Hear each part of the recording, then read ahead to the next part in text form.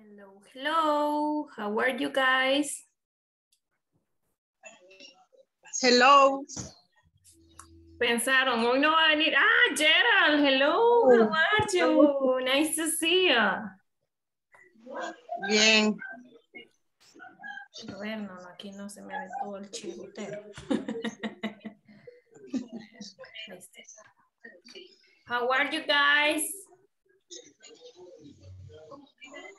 Fine, thank you. Excellent, nice to see you. ¿No estaba enfermita? No. Ah, ok, eso es lo bueno. Compromisos familiares de noche. Ok, no, eso es bueno. Igual compartir con la familia, más que excelente. Tenía una prima de no ver, tenía 30 años de no verla. ¿Y qué nos trajo la prima? ¿Nos trajo nada? No, porque no sabía que nos íbamos a ver. Ah. Ajá, todo fue un encuentro así de que encontraron la Espontáneo. dirección de mi papá, ajá, encontraron la dirección de mi papá, nos fueron a buscar allá, mi papá todavía vive ahí y así. Qué bonito, me alegra mucho, mucho. Alba, you are at work, right? No, in this moment, I'm at the restaurant. Bon appetit.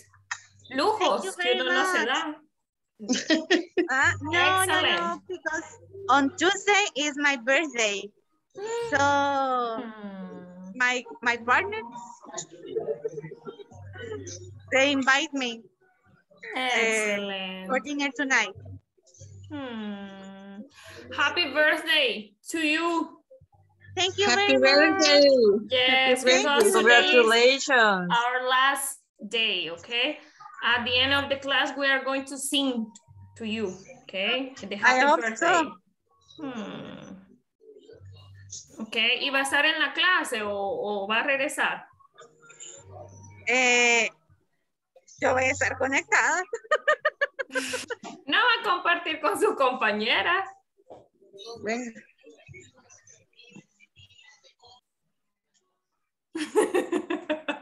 No le estamos echando, pues sí, pero... Me acaban de hacer los ojos así.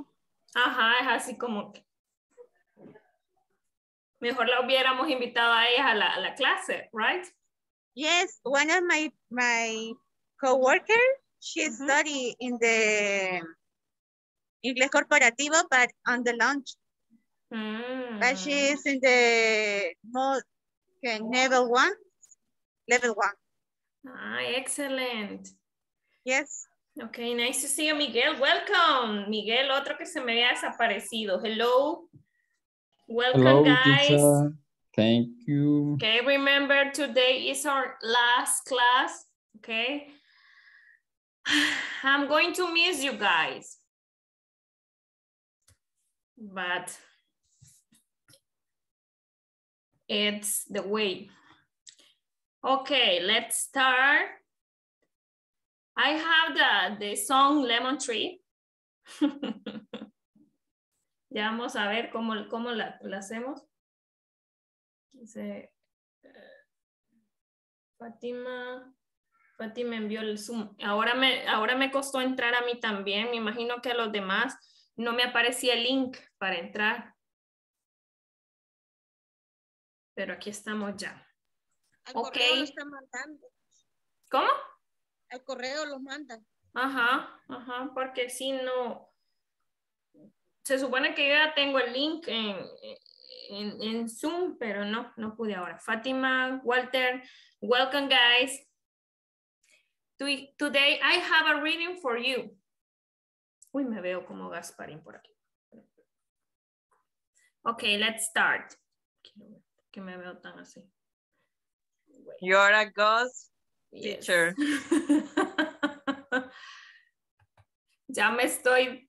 Uy, por Dios, qué rara me veo. Ahí está. Okay. Okay, let's see. What do you know about Lionel Andres Messi? Okay, we were talking about sports. About racing, about what?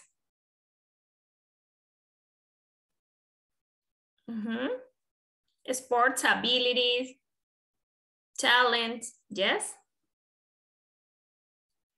Yo creo que ya no la van a volver a invitar, Albita. Risa le da. Okay, who wants to read? Okay. Que le gusta que la vean, ¿eh? I'm ready for read. I'm ready. Lionel Andres Messi, born on 24 June 1987, is an Argentine footballer who currently plays for Barcelona and the Argentine national team. He is one of the best football players of his generation and is frequently considered as the world's best contemporary player. ¿That's all? ¿O continue? Yes, no, hasta ahí. Hasta ahí, comparta con sus amigas. Esta es la primera vez que yo no estoy a favor que lea a alguien, ¿ok? Lionel, Gerald, continue. Lionel Messi, talent, aquí, pero... No, aquí sería Lionel Messi, whose playing style. Lionel Messi, whose playing style and ability have draft comparison to Diego Maradona received Ballon and FIFA World Player. ¿Sigo? ¿Continue? Termina el párrafo. Okay. Successor. Player of the Year nomination by the age of 21 and won both the A and the 22. Diego Maradona once declared that Messi was his successor. Excellent. Okay, let's see. Let's continue. Gladys, please. 4 lines. 4 líneas. ¿Dónde? Lionel Messi. Bueno. Lionel Messi talent was early detected by his father when he began playing with the local team.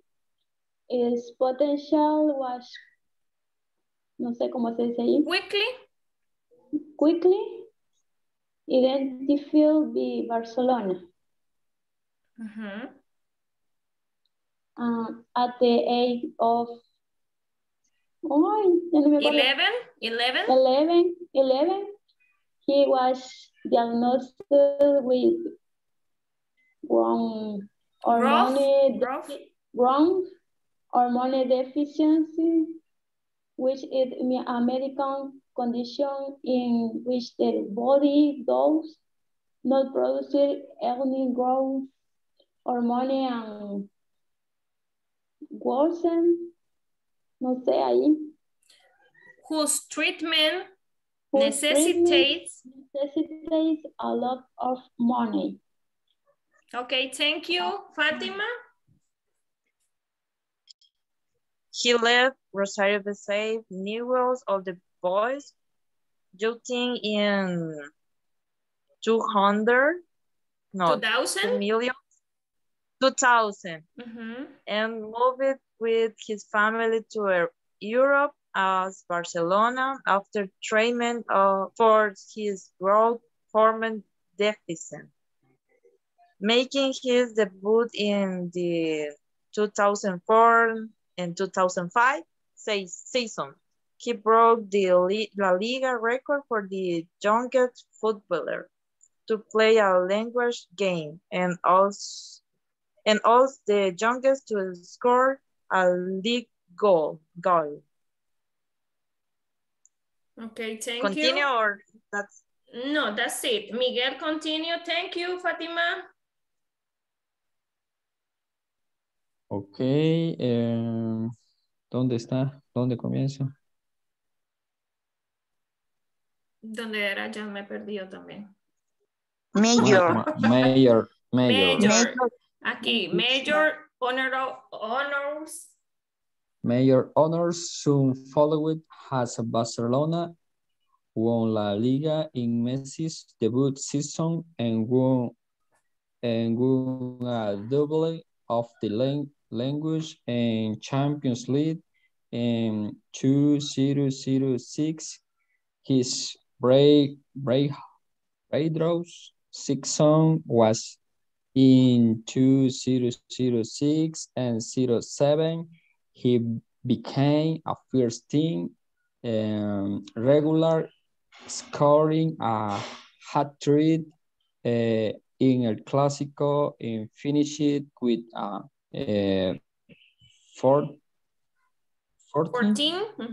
14 goals in 26 league games. First, his most successful season was the 2008-09 season, in which Messi scored 38 goals to play an integral part in the treble-winning campaign. Thank you. Let's see. Gaby, please.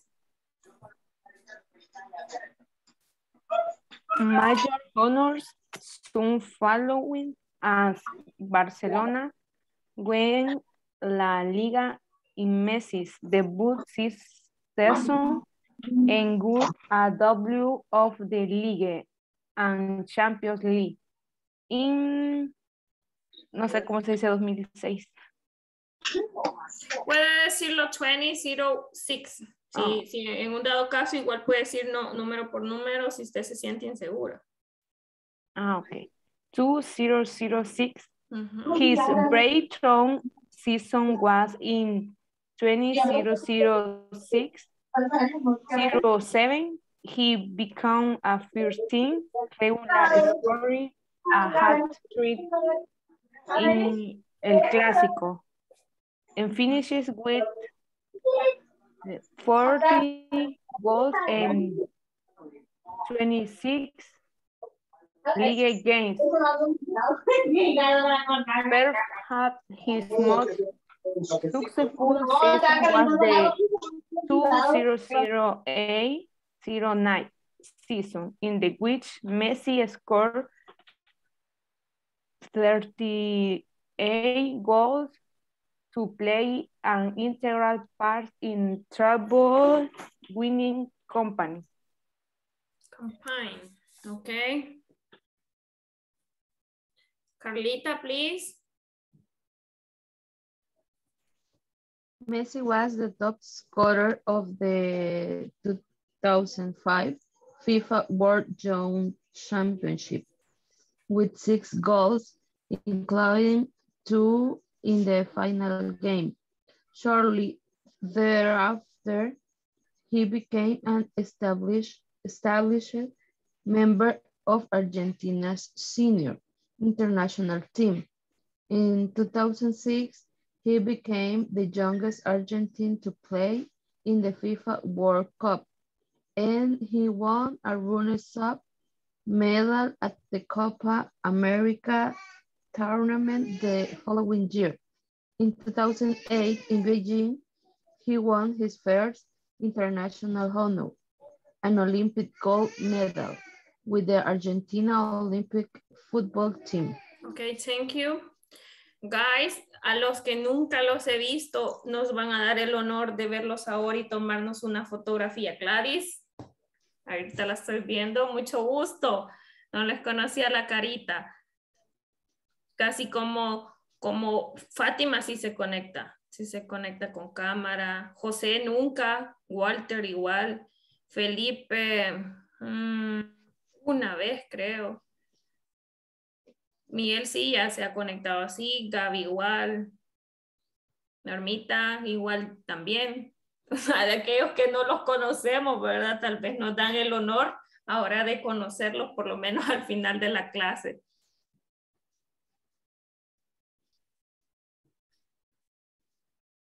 Okay, thank you.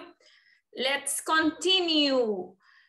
There are some questions. Lionel Messi's talent was discovered where? A, in Spain, or B, in Argentina? In Argentina. In Argentina. Okay, Messi's health condition was critical. A, before he moved to Spain or after he moved to Spain? Before he moved to Spain. Before he moved, right? Excellent. Okay, number 3. He was offered a treatment for his disease by Newell's Old Boys or Barcelona? Barcelona. Larry B. Larry B? Yes? In Barcelona. Yes.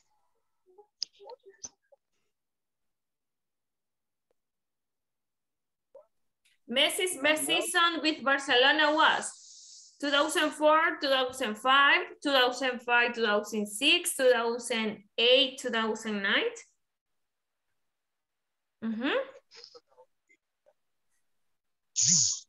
Larry B too. Larry B. Yes? Yes. Okay. Now, con el mismo reading, vamos a hacer algo. Quiero que identifiquemos los tiempos, las oraciones. For example, in the first line, Lionel Andres Messi, born on 24th June, in Argentina, footballer who currently plays Barcelona. Desde aquí. He is one of the best football players of his generation. ¿Qué tiempo es este? Present or present? Present. Present continuous, or we are using verb to be, right? Verb to be. Eso es lo que quiero que identifiquemos. Verb to be. And because it's third person, we are using is. Yes? The past. What about this? And is frequently considered as the world's best contemporary player. The past. Is past, right? But it's not a sentence. Recuérdense que para tener una oración necesitamos el qué? Un subject, verb, and complement. Y ahí no tenemos subject, pero si estamos hablando del mismo, ¿ok? Digamos que está tácito. Pero hay que tener cuidado, ¿ok? Vamos a seguir. Lionel Messi, whose playing style and ability have drawn. Ese es otro tiempo. ¿Sí lo saben cuál es? No, ¿verdad? No. Busquemos el presente. Ajá. Receive Ballon d'Or and FIFA's World Player by age of 20. Diego Maradona once declared. Ajá. ¿Qué es esto? Pasado. Past, yes. Diego Maradona once declared what? That Messi was his successor. We are talking in past, yes? What about here? Messi's talent was early detected by his father. Is this early? Past. We are talking in past, yes? When he began playing with the local team, his potential was quickly identified by Barcelona. quickly at Barcelona.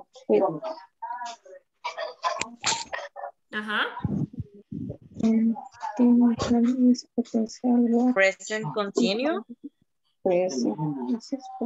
Past. ¿En qué tiempo está este began? In the past. Past. The present of began is?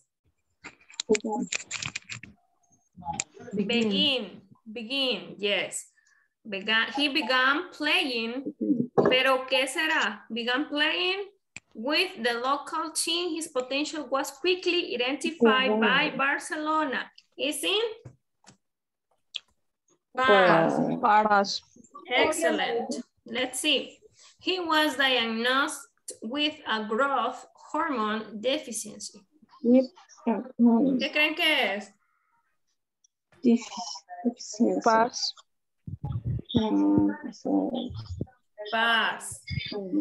Lo que tienen que ubicar que es el verbo. En este caso está en pasado, porque estamos usando was. Ajá.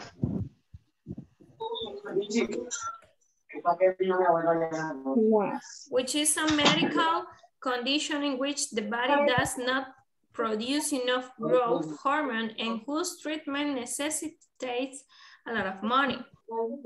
Aquí está otra, miren. He left Rosario-based Newell's Old Boy Youth Team. ¿Qué creen que es? Todo esto.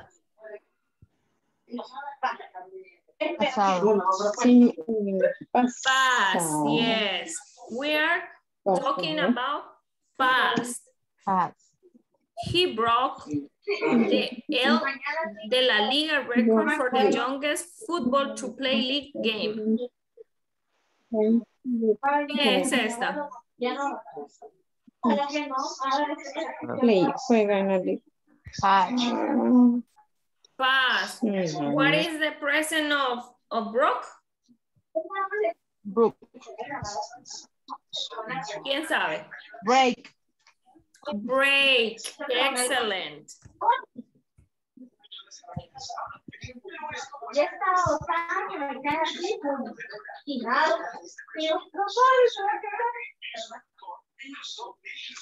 Vamos, aquí está otra. His breakthrough season was in 2006 and 2007. Ajá. Us. Right.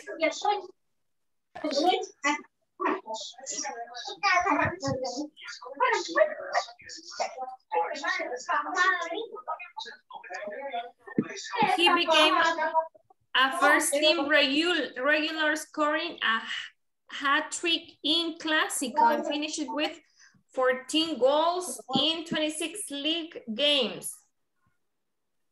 Pass, right?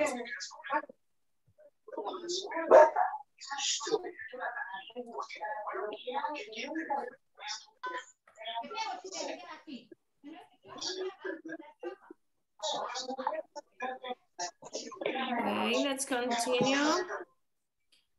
Messi was the top scorer of that 2005 FIFA World Youth Championship with 6 goals, including 2 in the final game.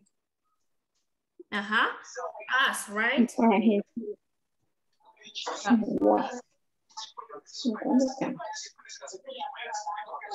He became an established member of the Argentina senior international team. Us, right? He became the youngest pass too, right?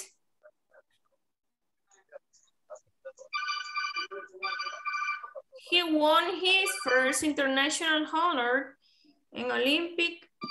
Todo está en past.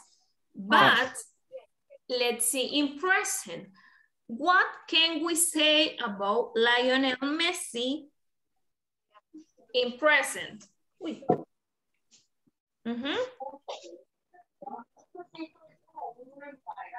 Sí, sí, diga.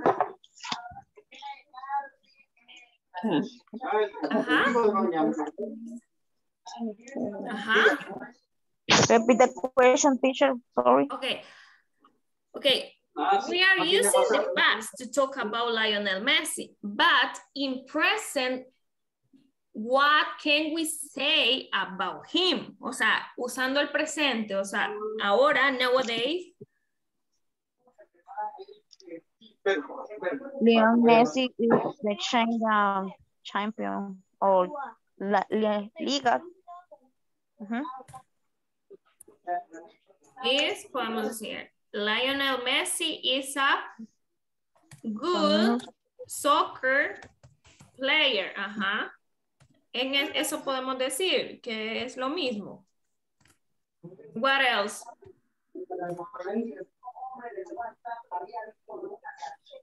What about how many children? How many children does he have? 3 children. 3. Believe. Lionel Messi has 3 children. O sea, no es que seamos fanáticos de Lionel Messi, no, sino que es hacer las oraciones, usamos ya past. Now let's talk about present. Lionel Messi plays in the Paris Saint-Germain, no sé qué. Ah, ya no trabaja en Barcelona, ¿verdad? No, ya no. En el Paris Saint-Germain. PSG. Entonces sería plays in... ¿Cómo P se llama? PSG. Team. PSG. PSG, ese, así. Yes. Paris Saint-Germain.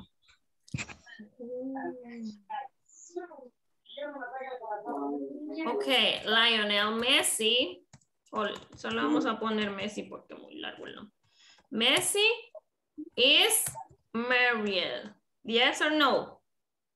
Yes. Yes, right. Another sentence. Messi live in. Messi live or lives? Lives.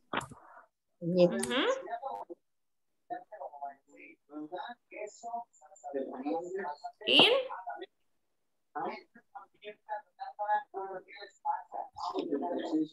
¿En dónde vive? France. PSG. In France.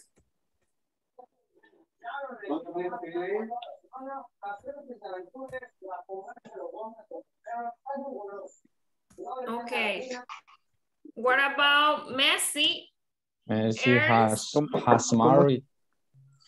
married a woman beautiful. Is married. Aquí le podemos agregar is married with a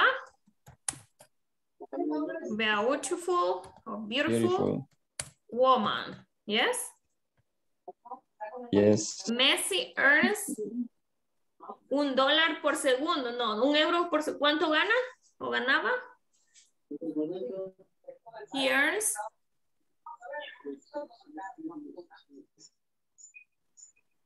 No recuerdo. Let's see. Let's see. $1 million. $1 million per.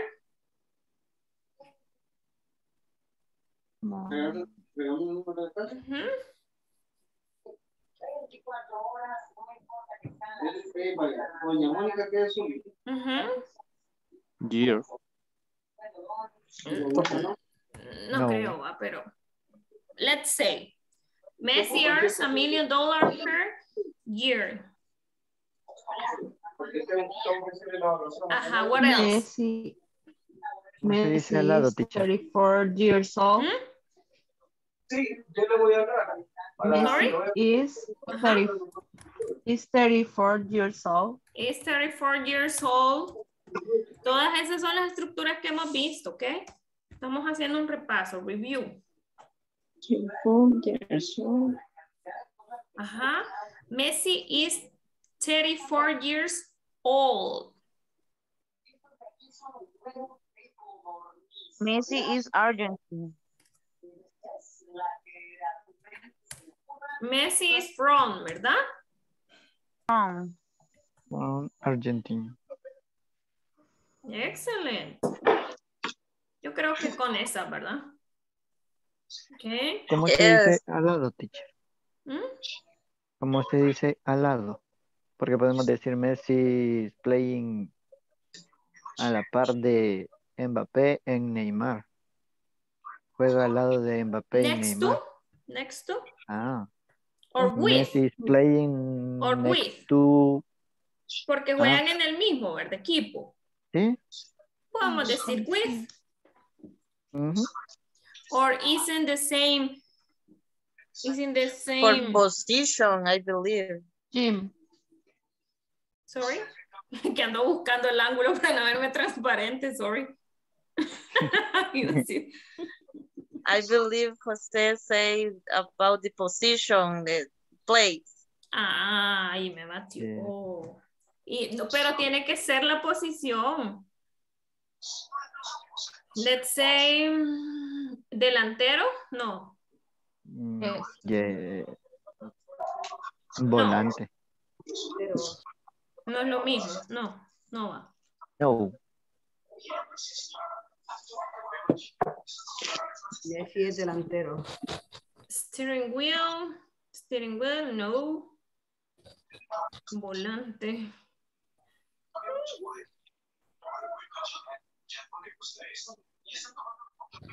It is a flyer. It's a flyer in a match. It's a flyer. Okay, guys. Okay, we were talking about professions. Let's make a review. We were talking about professions. Do you remember professions? Yes. Tell me. Doctor. Gaby. Hello. No las conocía. Engineer. Engineer, teacher, lawyer, Plumber. doctor, Nurse. Dentist. dentist, secretary, fireman, wallet, cashier, Barber. policeman, yes. Excellent. What about food? We were talking about food, yes? Yes. Do you remember? China food. Chinese food. We were talking about fast food, pizza, hamburgers, tacos, burritos, chicken, Vegetable, fruit, vegetables, fruits, yes. berries, Don Pollo. Don Pollo, yes. We were talking about that, yes, Jose. We were talking about if you prefer Don Pollo or Pollo Campestre or Campero. Okay. Do you remember that? Yes. Yes. And I remember that. Which is the name of this girl? Judy creo que. Judy, que ya no se conectó. Judy said, okay, I prefer the salad from Don Pollo. I prefer the chicken from Campestre. Potatoes. Yes, from Campero. From Campero, yes, I remember that, okay? Yes. Okay, we were talking about drinking water, about drinking coffee. Do you remember that? Tea. Yes. Yeah, right. Coffee, tea, soda. Yes. Tea. Yes. Beer. How many? Yes, juice. How many glasses of water we have to drink? 8. 8 glasses of water. Remember that. We were talking about what? Countable and uncountable nouns. Do you remember? Yes. Tell me, let's see. Sonia, tell me 5 countable nouns. Countable.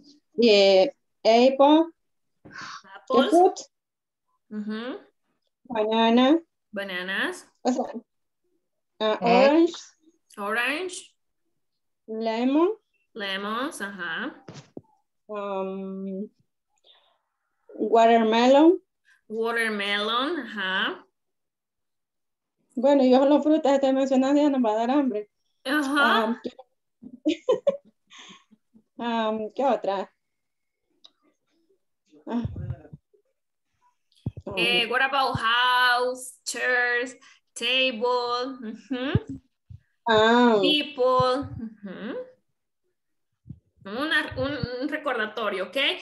Let's see. Johnny, tell me 5 uncountable nouns.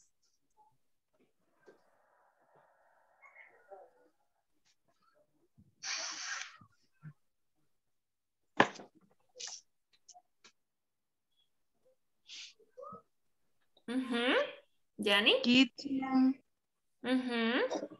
Bedroom. Toilet. Window. The yard.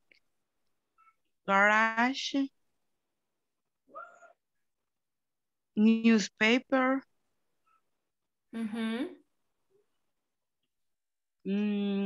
Coop.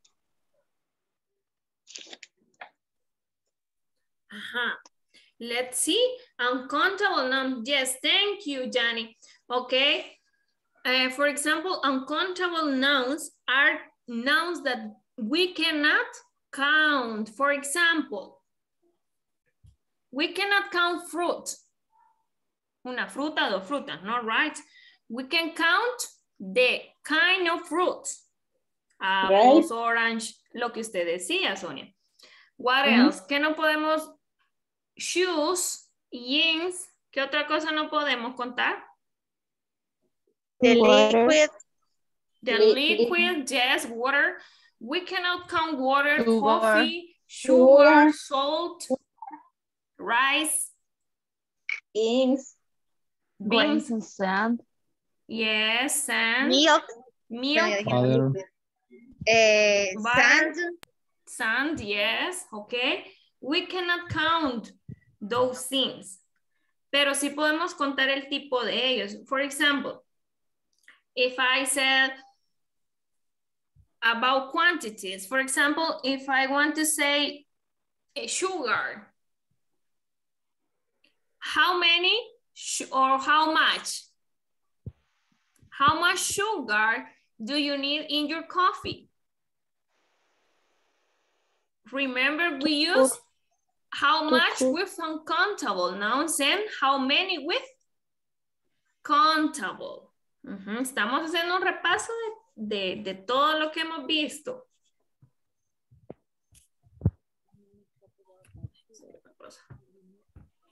Okay. How much sugar do you need? Or how much sugar do you want in your coffee?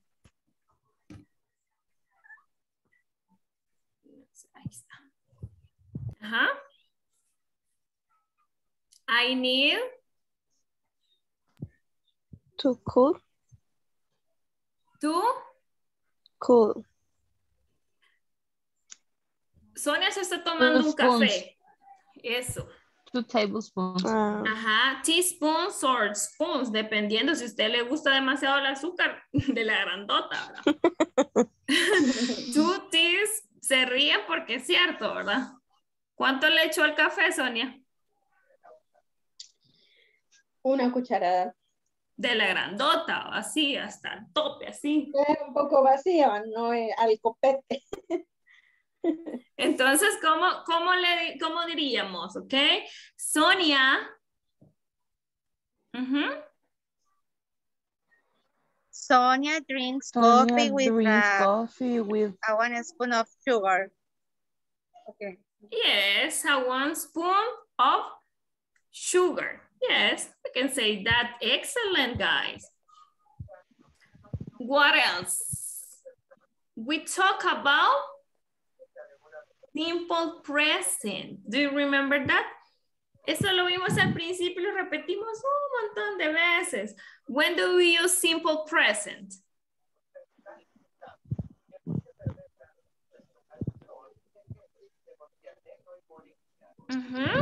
When do When we the use action is in the moment. Yes. In the moment or in present? No. In present for activities. Present. Ya vamos a decir cuándo es en el momento y vamos a aclarar eso, ¿ok?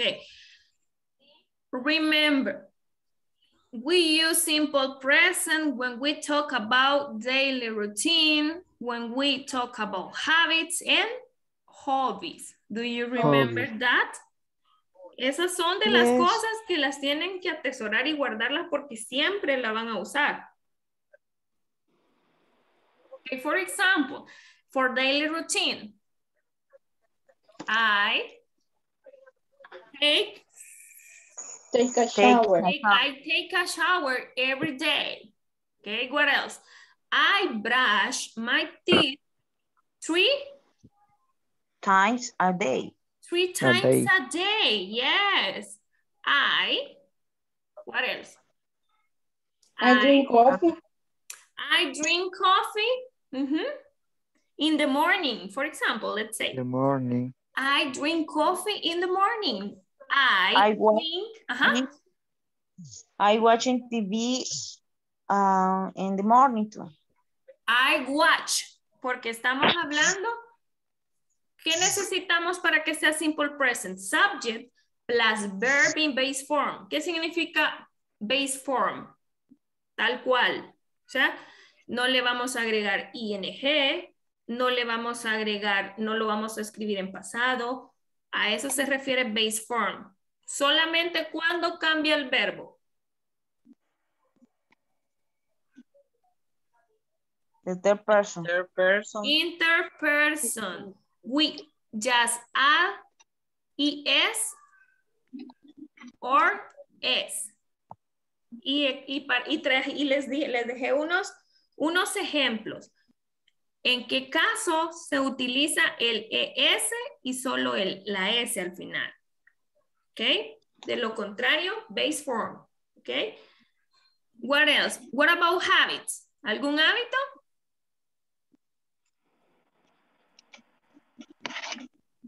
What about go to the gym? It's not a habit, yes or no? Yes.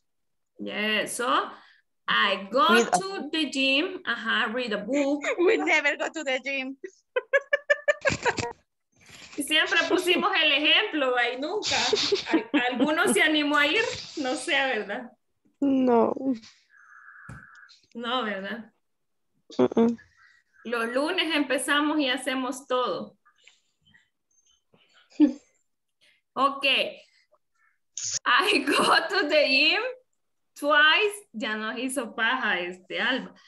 I go to the gym twice a week. ¿Quién dijo algo de leer el libro? I read a book. Yo. I read a book. Eso es parte de un hábito. What else? What about hobbies?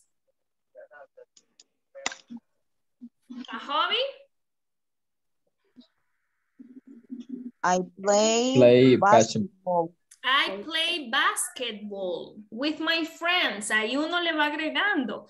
I play basketball with my friends in the park. ¿Sí? Uno le va agregando qué es lo que va a querer decir al final, pero el simple present es para daily routine, habits, and hobbies. ¿Sí sabemos diferenciar eso? Daily routine es lo que yo hago a diario. Es mi rutina, por decir así. O sea, es que se le quede eso. Rutina. Hábito son todas aquellas cosas buenas, positivas, que yo hago o que practico. Si no, se convierte en un vicio si no lo es. Entonces es un hábito y es positivo. Y un hobby es aquello que yo utilizo para divertirme. Por ejemplo, play video games, play the guitar, play tennis, play basketball, play soccer, volleyball. Yes? Or I go to parties on Saturdays. Es un ejemplo. Si entendemos eso, si nos queda claro. ¿Cómo? I go to... The movie? No, I go to beach. I go to beach on Sundays. Un ejemplo, ¿ok?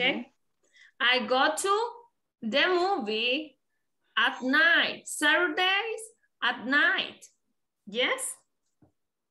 What else? We were talking about adverbs of frequency. Yes? We were talking about adverb of frequency. ¿Cuáles son los tres más comunes?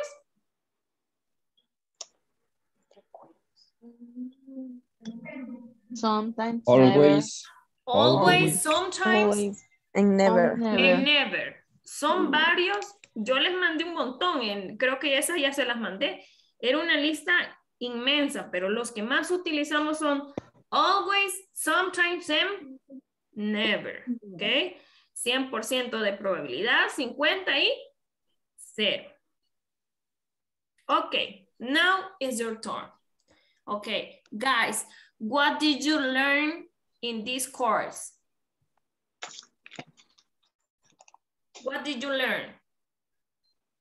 Okay, you have 2 minutes. You have 2 minutes to tell us what did you learn? Empecemos. I learned. Normito, okay? I learned most structure the answer. Must answer a question. How to answer a question? Yes, a review for me a lot of structure. Structure, yes. Okay, thank you. Let's see. Anita, what did you learn? ¿Qué aprendió?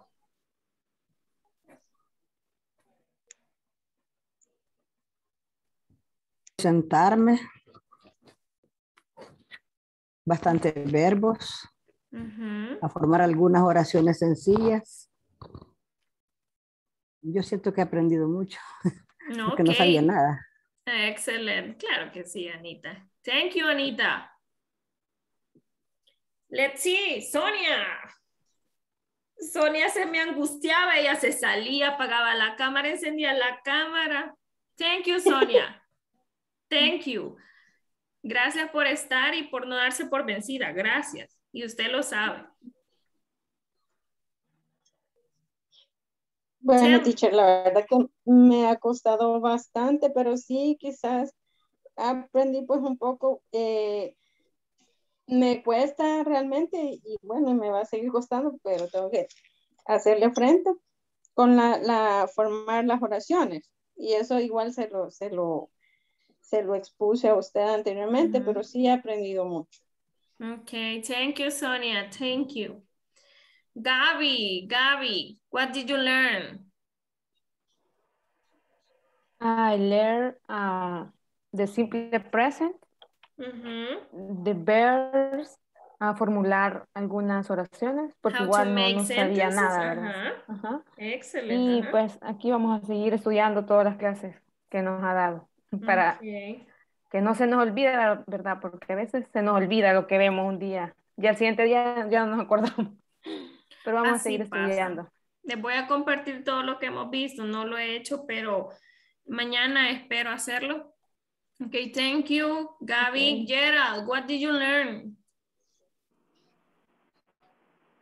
I learned to verb, make sentences, y Present, verb present, verb to be. Finish. Thank you. Thank you. Gladys. My learning teacher, presente simple, los verbos, el abecedario que también nos ya me estamos acordaron, aprendiendo. ya me acordaron. Ajá. Me acuerdo. Sí, e incluso los nombres que se me olvidan también, los números, pero aquí estamos aprendiendo, teacher, y gracias por la paciencia también a usted, porque no tiene paciencia. Nos equivocamos bastante, pero estamos aprendiendo y sí, con usted he aprendido bastantes cosas también del presente simple. Okay, thank you. Thank you, Gladys. Miguel, what did you learn?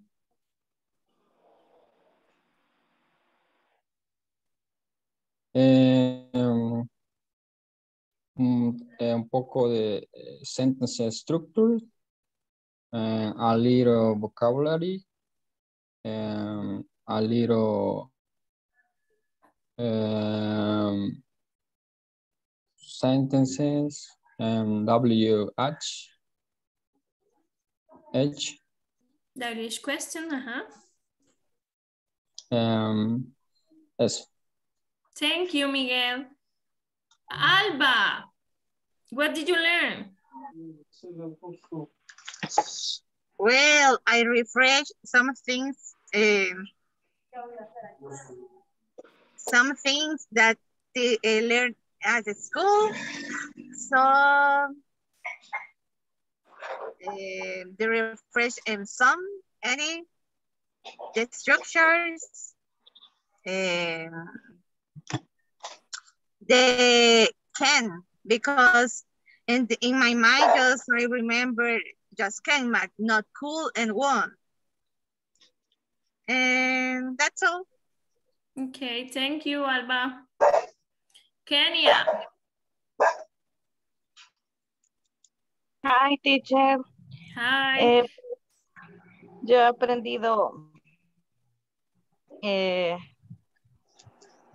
sí, o sea, es como le dije yo ayer, o sea, me gustaría expresarme como lo que yo quizás no puedo, no tengo todavía la habilidad, pero yo sé que la voy a tener, es como a expresar lo que yo pienso en español, ¿verdad? Una vez alguien me dijo, es que para aprender en inglés no tenés que pensar en español, sino que de una sola vez en inglés, para poder formular las oraciones, y quizás eso es un poquito lo que me cuesta, pero sí he aprendido bastante de los verbos, de poder conjugarlos, de hacer los conectores, y la verdad que sí, le agradezco bastante la paciencia que nos ha tenido, porque no todos los profesores de inglés, yo he ido anteriormente a clase, ¿verdad?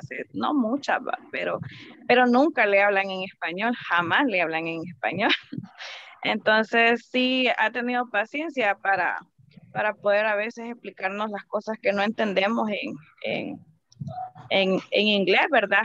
Y siento que me llevo una gran enseñanza, la verdad.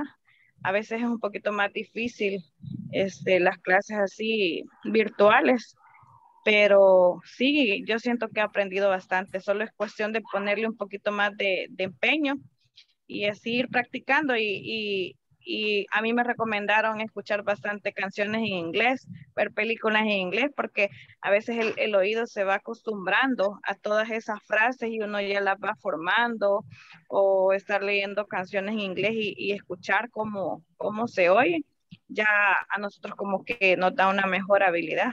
Siento que sí he aprendido los verbos, muchas cosas que me llevo, la verdad, y le agradezco. Ok, thank you. Gracias a usted por su risa.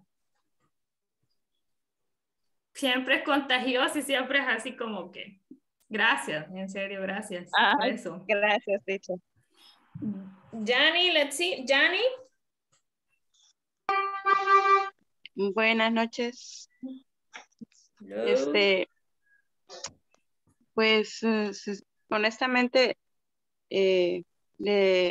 darle la gracia, ¿verdad? Porque nos ha tenido bastante paciencia. En lo personal, nos ha corregido con mucho cariño los ejercicios, las prácticas, que estar acostumbrado a estructurar oraciones en español y trabajar haciendo eso con un nuevo idioma, se siente un poco confuso, ¿verdad? Al momento de estar poniendo los verbos de diferente manera que se hacen en el español y de la manera en que se conjugan ya en el inglés, que se ve que cambian bastante, y pues he aprendido eso en sus clases, ¿verdad? Y un poco a expresarme sin temor, porque es lo que más uno tiende a tener en las clases de inglés, ¿verdad? El temor a equivocarnos, a que no digamos las cosas bien, y pues este grupo es bien respetuoso en ese tema, ¿verdad? Ha sido de bastante apoyo para todos y pues darle las gracias por el aprendizaje que hasta el momento he adquirido, como aprenderme los números nuevamente, ¿verdad? Las vocales, las oraciones en forma de pregunta, la entonación que se le tiene que dar, que no es igual casi no es igual a la del español. Y pues gracias por hacer más amena la clase y pues formar un clima bien agradable. Okay, thank you. Gracias a usted, Yanni. Fátima, tell us. Well, for me, I like that form that I received the English class because I think I learned the best form. 1 hour for 8 days, I believe is best form for me. And the learn, I learned how to structure the simple present. I believe I consider it what is the form with the subject, verb, and complement. And I learned to use the any and some because are different and use moment different. And the form, the verbs in third person because using S or ES for the verb. But that's it. Thank you. And thanks for you teach us. Thank you. Thank you to you. Okay, Dinora, please. Hola. Bueno, aprendí más que todo las estructuras de las oraciones. Quizás en clases anteriores no las había entendido muy bien, ahora sí he entendido cómo van. Y también los adverbios de frecuencia. Y más que todo el presente simple. Es lo que siempre que más se me ha quedado. Solamente. Okay, thank you, Dinora. Let's see, Carlita. Hi, teacher. Hi.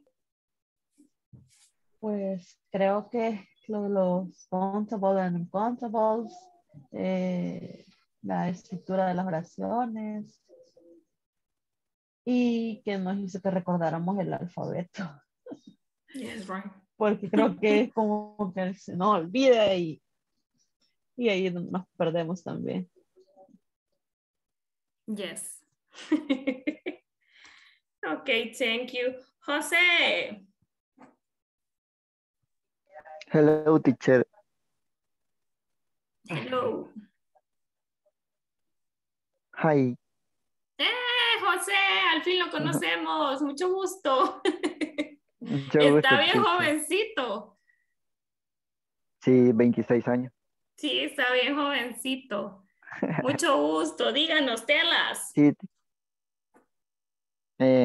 Bueno, al fin me conocen, la verdad. Y pues gracias a usted por la paciencia que nos ha tenido, primeramente. Segundo, quizás yo lo que he aprendido de este módulo, porque ya estuve en el primero, más que todo en saber a poner atención en cómo se pronuncian las palabras. De hecho, una de las cosas que yo hacía cuando usted hablaba en inglés era como que yo casi no le entendía. pero quizás me enfocaba en una palabra y yo decía, ah, esa palabra sí me la puedo, quizás ha de tener esta idea.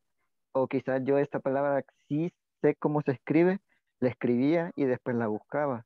Y yo creo que también ese es como que algo que me ha ayudado a tener un poquito más de vocabulario, a cómo formular las oraciones, estructura, los countable, incountable.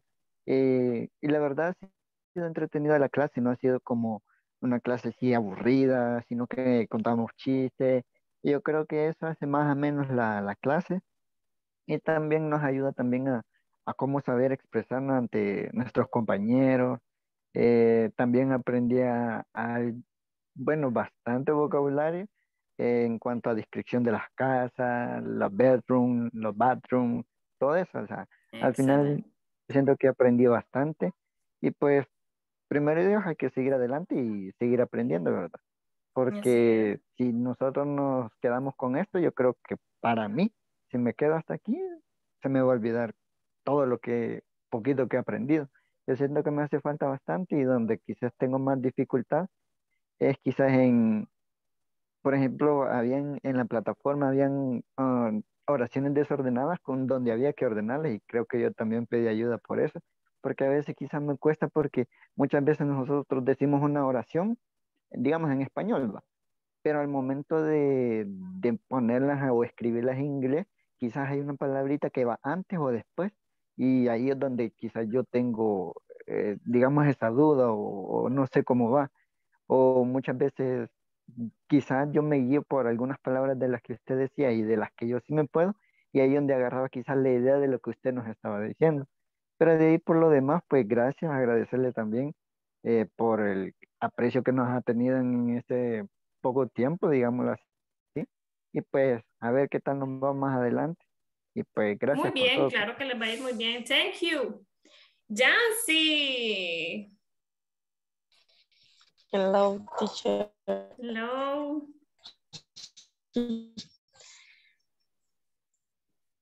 Ajá, tell us. Tiene problema. Porque no, I did learn talking about the parts in the house and in the on the countable and the verb can.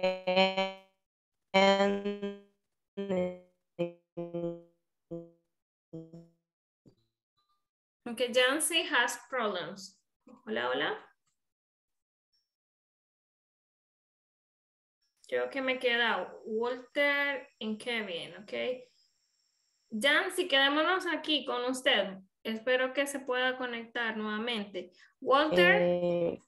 No creo que no está aquí hablando. The very impressing the past. Y pues agradecerle también porque sí las clases han sido bien entretenidas. Así que gracias y dísame. Pues la.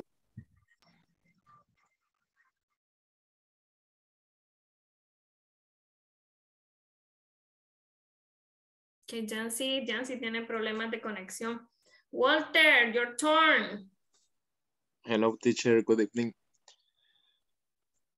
Well, I think I learned new vocabulary, sentence structure, how to make WH question, third person in plural and singular, uncountable things, any, sound, let's see. Okay, thank you. Excellent. Kevin.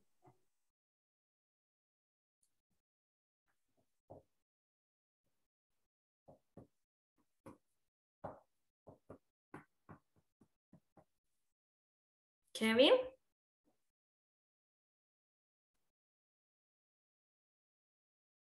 No, right. Sí se fue, Kevin. Jancy igual tenía problemas de conexión. Creo que ya todos hablaron, ¿verdad? Yes. Yes. Hey, guys. Today, okay, we are going to sing to Alba because next Tuesday is her birthday, okay? Let's sing. Thank you very to much. Alba. Thank you. Vamos a cantar a la 1, 2, 3. 1, 2, 3. Abran el micrófono. Happy birthday to you. Happy birthday to you. Happy birthday, Alba. Happy birthday to you. Congratulations. Thank you very much. Ahí nos Queremos manda el pastel, pastel por pero Uber Eats. virtual. No, hay que nos mande el pastel por Uber Eats. Ahorita se los mando. Vamos a ver. ¿Habrán pasteles aquí? Sí, hay pasteles. Okay, thank you guys. Thank you guys. Cheesecake. Okay. Que no era a las 10 la clase. Hola. Que no era hasta las 10 la clase. Cuando llegue a la casa. Ay, ustedes quieren hasta las 10. Yo iba a cantar. Because Sonia, ¿Quieren cantar? ¿Ah? Sonia will sing Iba a to cantar. Selena. Sí, Norma. Quedó pendiente, Taylor Norma. Swift. Es que no puedo ahorita porque estoy en la playa, lo siento. Estoy de vacaciones. Aquí recibí la clase, ni modo. Ni modo, dice, o sea. Okay. Así ¿Y que. ustedes dónde están? En la sala, ni en gran calor, ¿no? En el cuarto. Aquí humildemente en la playa. En la playa. Por ahí. Guys, Pues, thank you guys, okay? Thank you okay. for being here. Thank you for coming to classes. Thank you for everything. I appreciate you a lot, okay? God bless you. Y algo que les voy a decir es, siempre dejen huella en las personas. Ustedes deciden qué tipo de huella dejan en las personas. Si es positiva o negativa. Siempre vamos a dejar algo en las personas con las que nos rodeamos. ¿Sí? Ustedes deciden. Así es. Si quieren que lo recuerden, ¿cómo quieren que lo recuerden? Ok. Thank you. No sé si en el futuro los volveré a encontrar por aquí. Creo que en persona bien difícilmente. Vivimos en lugares bien distantes. But thank you. Thank you for everything. God bless you. Que Dios los bendiga siempre.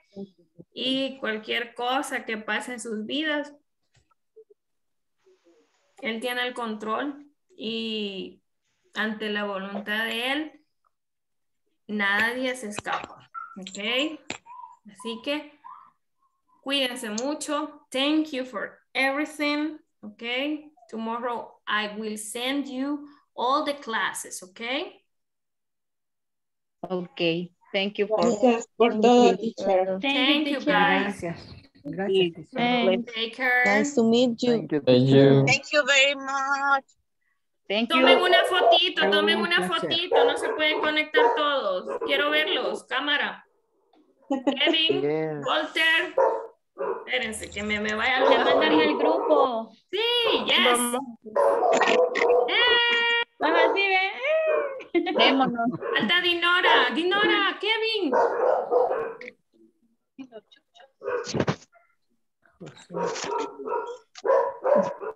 Sí, son bien guapos todos. Conéctense, Kevin.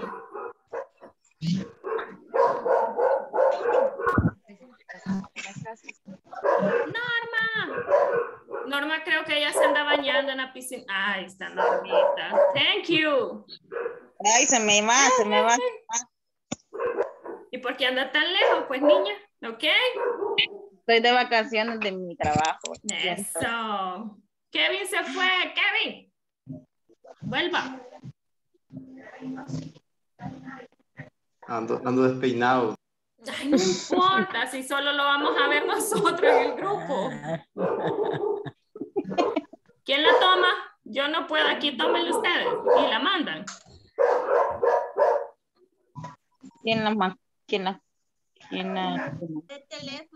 Un screenshot o algo así.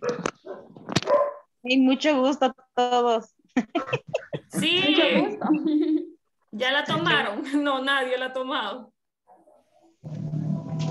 Y solo me salen Es que solo salen 4. Y si toman screenshot no se puede. Yo creo que pueden tomar en 4 y se puede hacer un collage. No, no se puede tomar screenshot, no. Sí, pero solo salen 4 personas. Pero por lo menos a mí no me... Se pueden tomar capturas de Si sea 4 y desde la después se unen. computadora sí se puede, pero desde el celular es bien Desde la difícil. compu, ¿qué le doy? ¿Quién tiene compu también? Yo creo que ahí le puede dar cortar en una esquina. Y puede Cortar. cortar la imagen. Ajá. No tiene En la una tijerita. esquinita, en el inicio. En el inicio hay una tijerita. O dice cortar. Es que me Le da dijeron cortar y... tocar 2 teclas, pero no me acuerdo cuáles eran. No sé si le funciona entre Shift, Alt y suprimir. Y sí, se borraba todo. Pero creo que este depende del Windows, porque en Windows 10 no lo agarra el Shift Alt. Y nadie tiene más nada. O si no, podría ser la tecla de Windows. Quiero ver si me salen, espere. Ah, Se las ok. mandé, pero no me salen todos. Si no, yo le voy a tomar uno. Cabal, así. Sí, porque es mentira. Digan queso. Cheese. Cheese. Ok. Yo tomé unas, a ver si más de algunas sale bien. Okay, thank you guys. Thank you. Okay. Take care. God bless you. And good night. Bye, guys. Bye. Bendiciones. Thank you. Bye, bye. Bye. Bye, Bye, teacher. teacher. Fue un placer, teacher. Qué drama. Ok, bye. Ya ni cantaron, teacher. Bye. ¿Cómo? Ya ni cantaron. No, ya no cantamos. Para la próxima. Bueno, adiós, teacher. Thank you, Cuídese. bye. Usted también. Thank you, bye. Bye, guys. Bye.